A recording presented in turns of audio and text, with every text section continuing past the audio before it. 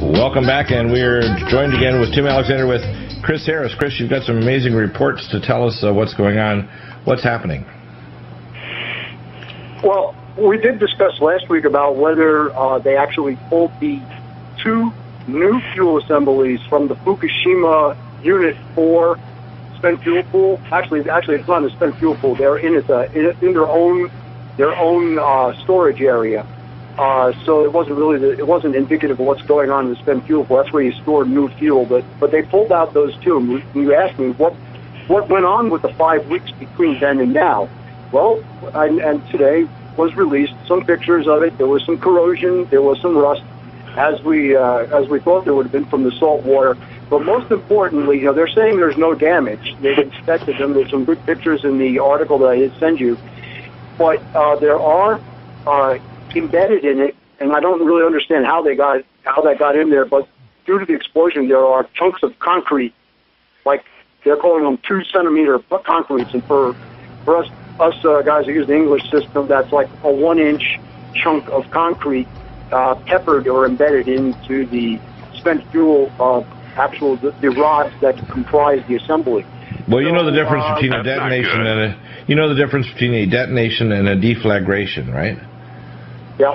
Detonation is over 1,000 miles per hour, which means basically they had a nuclear explosion occur in reactor cooling pool 4, which is like a shotgun aimed up with a nuclear explosion occurring right there. And that, of course, blew pieces of not only radioactive fuel rods, but also the concrete there.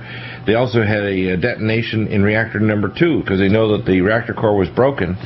There was a detonation there. So there's concrete chunks flying everywhere and radioactive fuel rods flying everywhere, including in cooling pool number 3. That one detonated and went straight up. There were chunks of plutonium MOX fuel reactor pellets that went flying everywhere, up to maybe 50 kilometers away. Guys, when you say detonation, you're not talking about. Well, explain to a poor dummy like me exactly. Well, a detonation is just a faster. Is it hydrogen gas or is it? No, if you have a hydrogen explosion, it's probably a deflagration where you get basically an explosion, but it's below 1,000 miles per hour. When it's a detonation, it means it's a high explosive like RDX or a nuclear explosion or something that's real high, like one of these plastique kind of explosives. Okay, but what's there to explode? When you say nuclear, I mean you're not. We had a hydrogen-triggered nuclear explosion is what happened. That's what they think happened. When Arnie Gunderson talked about that in some of his video clips, if you go to Fairwinds, you can actually see that.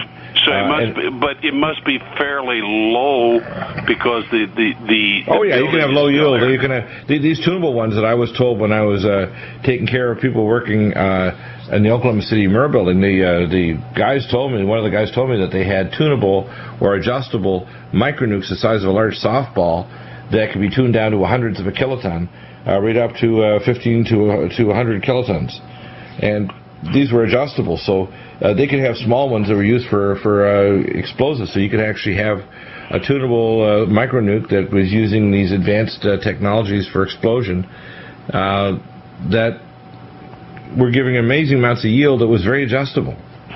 Yeah, they adjust them by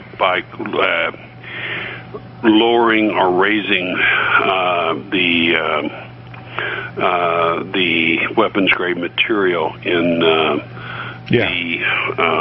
I guess it's a spear, but I don't see how they do that. But anyway, whatever it is that they're going to detonate, if it's not a spear, it's a pancake that they're. Well, they told me they weren't using the typical type of explosives like plastique that would explode the core and compress it.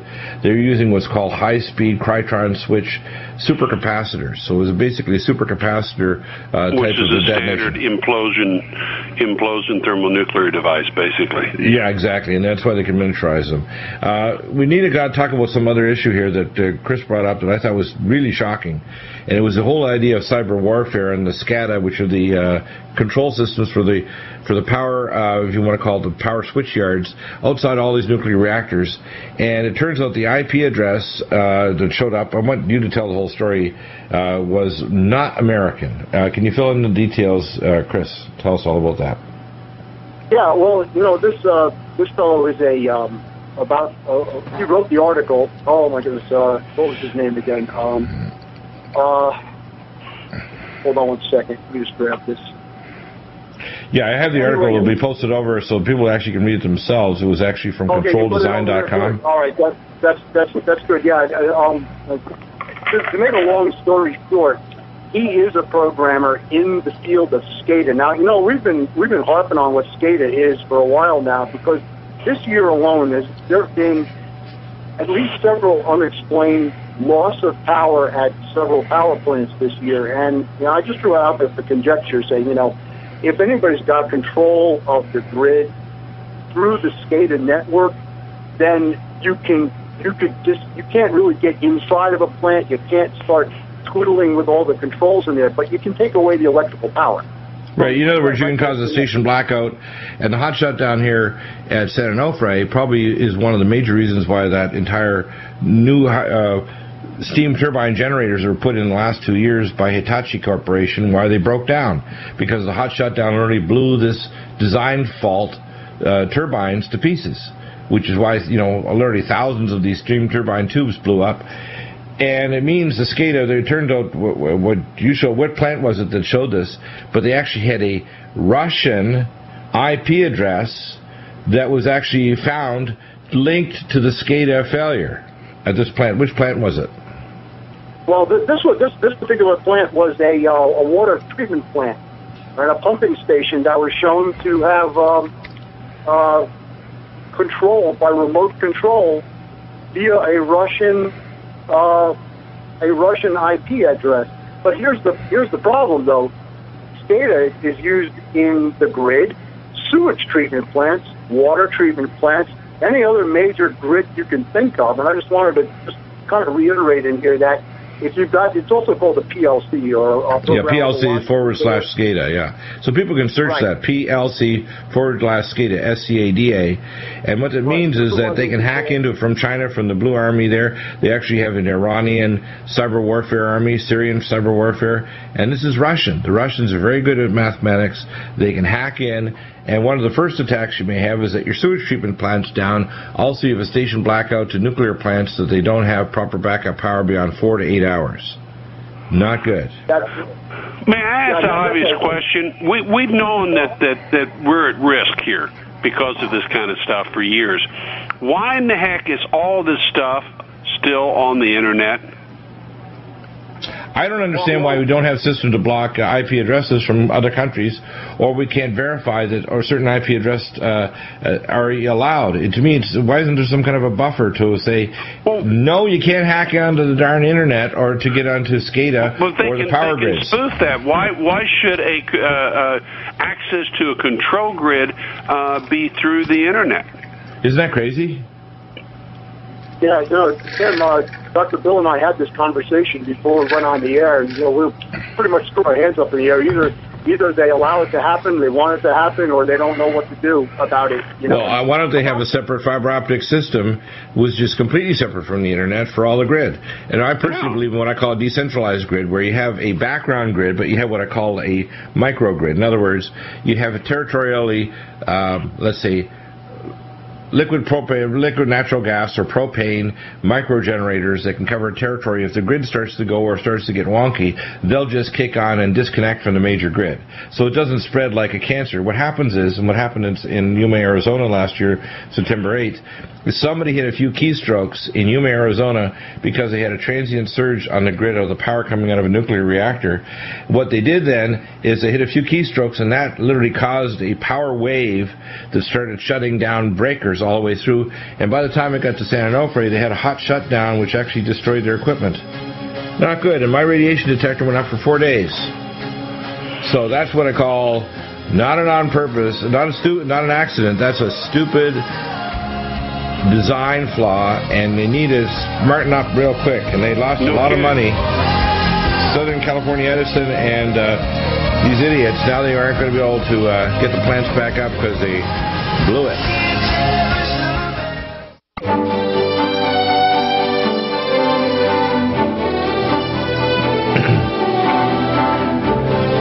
Welcome back, and so let's continue this report. When we look at all of the news that's going on, we have the impending attack which, honestly, they need to secure the weapons. But one of the best ways to do it is to come clean with Bashar Assad, to also have an international force to make sure that there is no movement toward having an Islamic bomb in Tehran, and also to stabilize the weapons in Pakistan. But people don't understand that if we attack Iran, Pakistan's already said it's going to be an ally of Iran. We need to also realize that a preemptive attack on Syria, they will use the weapons against us and against Israel. Israel will then go to the Samson option. What I think needs to happen is something that's probably not going to happen, is some rationality to say, let's control and stabilize these weapons of these disparate forces at each other's throats. And we're very likely to be seeing, if there is a regional war, an attack on the Bashar reactor that's fully fueled with hundreds of Russian scientists and technicians. This situation is very nuts, and I think it's very probable that if the things deteriorate in the Mideast, and it happens before the election, there won't be one. And I think, of course, the situation in Japan... Well be, because it could be so chaotic here. And I can't get a straight answer. By the way, I did an article that I'm going to be published in the American Academy of Environmental Medicine. I sent a copy this morning to have a quick look at it. That's going to be published by the Academy. I sent a copy also to Senator Feinstein and Senator Wyden's office. And I don't know what kind of response, but they don't understand that the Fukushima Daiichi is the biggest environmental disaster in human history. And I'm not exaggerating on that. This is hundreds of times worse than Chernobyl. This is far worse than even the Macondo disaster in the Gulf of Mexico. It's a different kind of disaster. And by the way, that disaster is not over. They're still using Corexit. They still have seeping oil in the bottom of the Gulf. It's still affecting global weather patterns and killing people all over the world. Not only that, I have a feeling that subsidence that's occurring along the Gulf Coast, where those giant sinkholes are occurring, and the tremors that are occurring along the New Madrid fault system are directly connected to the Macondo area. So I think there's some geological connections there, and we're going to start seeing some earth changes that are going to really... not make our day, let's put it that way, in the next couple of years. And I'm not being negative. I tell people, if you're proactive and you plan for certain kinds of disasters, you can adapt to them and you can survive them.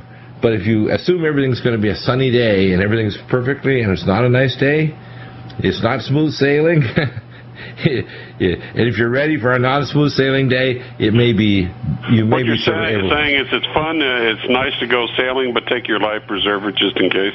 Exactly, yeah. So, Chris, what do you think is happening in Fukushima? I'm looking at my radiation detector, and it's doing funky things. I'm seeing it does really short, snappy surges. It'll go up to like 70, and then it'll drop to like 45, 50. I'm thinking, what?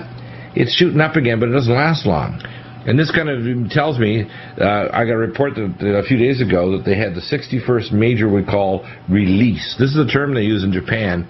Can you kind of highlight what a release is? Because they're releasing millions of tons of highly radioactive water with billions of becquerels of radiation into the ocean, and they're releasing it into the air. And nobody's even talking about the fact that we're not getting data. I've been repeatedly asking these senators' offices, including the expert there at Senator Feinstein's office. And by the way, Senator Wyden's office in Oregon, if you're living in Oregon, you need to contact Senator Wyden. They're not responding to my calls or emails. Nothing. Not even a, please don't call back. Nothing. I'm amazed. I mean, these people are remarkable, and I want answers. And it's going to be published in the Academy. I was going to do a presentation this coming October, but that paper is available for people to have a look at with references. And it's not the final paper either. It's going to be many papers written on this issue, because a disaster is going to cause birth defects, every illness you can imagine, destruction of food supplies where the food is going to get increasingly radioactive. And when you interact it with all the other biotoxins in the environment and the danger of a possible regional nuclear war in the Middle East, and it will be nuclear. This will go nuclear very fast, and it'll also go biological very fast. Well, you asked some good questions there, and a release really pertains to water is accumulating inside these plants for several reasons. First of all, there's leaks in the reactors and leaks in the containment building. They got to keep adding water to keep the thing cool. That's one source of water that goes in cleaner and comes out really contaminated. Also, groundwater gets leaked into the plant, and also rainwater. So, remember we talked a long time ago, you got to stop the influx of clean water. This is just basic contamination control, because it's all going to come out radioactive. So now they have the makeshift system that we talked about, they're going to use as a filtration system so they can at least recycle some of the water. But some of the water, really what you're ending up doing is you're making the product really from the filtration plant is something called sludge. And this sludge is, well, we talked about it last time. There was thousands of gallons of, this is the most radioactive stuff around. It's got chunks of fuel in it and everything else, everything you don't want, mostly cesium at this point from what I've read. They got to store this on site. Now, the release part of it is anything that's clean enough to release because there's no room in the tanks anymore. They're ordering new tanks. And we said that if you're going to have if you're going to keep on using this technology where you filter out the existing radionuclides and pump in fairly clean water again, you're still going to get waste. Well, you got to convert it to a solid waste so they can transport safely in double-hulled ships to a final depot in the bottom of a zinc mine or some other place in a giant trench deep in the ocean. They've got to do something that makes a lot more sense so the stuff is stabilized for billions of years. But I don't see any international consortium. I don't see the U.S. government involved. Obama's prancing around, acting like, well, it's important to get me reelected. Who cares about Japan? And it lacks any common sense whatsoever. I mean, we have a Hollywood, love fest of, if you just worship Obama, he'll give more change and everything will be fine. And nobody in the government is doing anything. The Environmental Protection Agency, RadNet, isn't being operated properly. We have no analysis of food, water, or anything. And we don't have American experts reporting in the regular snooze media anything about what they're going to do to prevent radiation from coming to America, or, as I mentioned before, radiation plume detection using detectors. You can go to our website, affiliate, Less EMF. You can get a little detection USB port, hook it up to your laptop or your iMac or whatever, or even your Kindle, and then just directly connected to your radiation detector, like your Inspector Plus or Inspector EXP, you can have a continuous record throughout your entire flight, and you can even press periodically to get the GPS coordinates because your cell phone will tell you your GPS coordinates or your iPad, and you can take a photograph of it and know exactly where at different altitudes and different places along your flight paths what the radiation is. But the government's going to do nothing. And if they do know anything, they're not going to tell us because they don't want us to know that we're all dying from radiation poisoning. They don't want to tell you. And, of course, your body's going to replace damaged cells if you're taking the right NutriMeds, if you're drinking clean filtered water and taking care of yourself. But if you're marginal, if you're a baby in utero, if you're an elderly person, if you have a serious health problem, it's going to kill you. And it's going to hurt and make you sick first before it does that.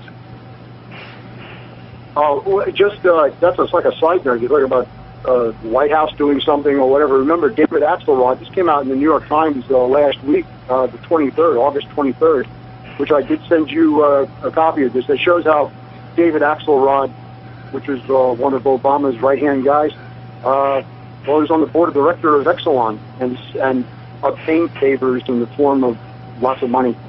And, yeah, in other words, they consider improperly run nuclear power as green. Well, nuclear power, if it's going to be run properly, needs to unveil hidden technology like tokamak fusion reactors, safe nuclear reactors where there's no on-site radioactive material storage, conversion technology to solid nuclear waste that can be removed on-site, no release of tritium from nuclear reactors to surrounding communities, but we don't have any of that. They don't have any endpoints talking about this, or the idea that the real... Are you guys saying that our politicians aren't taking care of us? I can't believe that. Well, they are. They're actually cosmeticians for the more... you know what we should do is we should change their terms from being politicians to being cosmeticians, because they're actually... That's what I mean. They're cosmeticians for the mortician's office. So what they want to do is kind of plump up our cheeks, increase our collar, make us look good while we're dead. We'll never look better. You make a really good-looking carp, sir. Yeah, it's like all the people of America. You look, man, those Americans look good. Look at all the Olympics we won. But our population's getting more radioactive every year, and we did nothing for the last year and a half over Fukushima. And the jobs are all gone, and the fascism is growing, and whoopee, and we're headed towards WW3. We could fix that in 6 months with repentance, with action, and with a little bit of honesty, which we don't have. I call this news statement turning to God. That's the first step. It's the most important step. Absolutely. And the timeline is moving on. we're heading into the fall shortly, and as Labor Day is coming, getting closer and closer to the end of 2012, and it's going to be different than what people expect. It won't be the end of the world, but it's going to be a hell of a pre-show, let's put it that way. God bless. Back tomorrow with Firing Line and much more, and preparedness. You don't want to miss a report from John Moore. Take care, everybody, and take action.